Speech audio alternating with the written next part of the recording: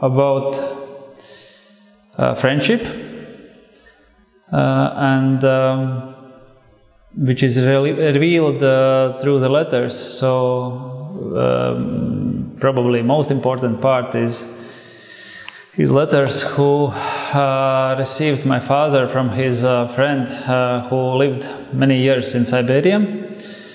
And yeah, so part of the work is original letters, and then publication of the letters which are translated in English, and so yeah, visitor has to spend quite a bit time to read, and it's not very contemporary. I'm sorry for that.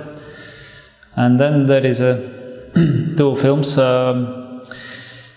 One of film is made using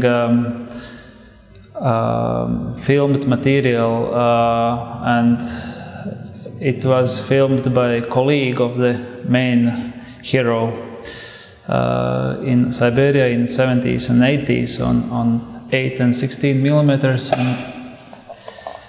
and I deconstructed this material and made my story based on these letters. And second video is a few years old, and I filmed it in Latvia.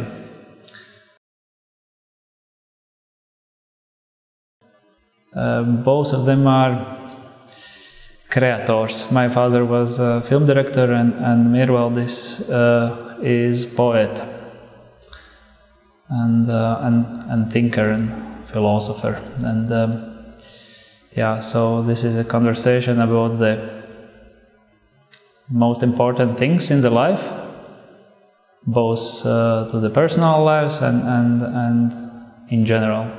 My father was always a man as an orchestra, doing several things parallelly, working on several films parallelly, and not only things. And Miervaldis chose different speed of the life, but not losing concentration. And yeah, his language is very compressed and condensed and very precise. So yeah, there was one letter which was sent by Miervaldis to my father, and it was with an attachment of two flowers, two dried flowers, and one was for my father, one was for me, and then I counted how many years it was, because I saw it only now, and so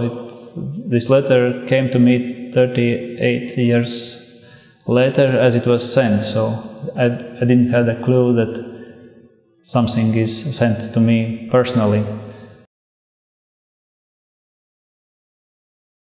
I would be very happy that visitor stays more than 30 seconds in a work. And yeah, otherwise, if you watch only films, you see the surface, and yeah, you can get something, but the real sense comes through the text, and for the text you need time, and to read you need time. And I would say that my goal probably would be that you take down your rush, and you meditate a little bit, and think about the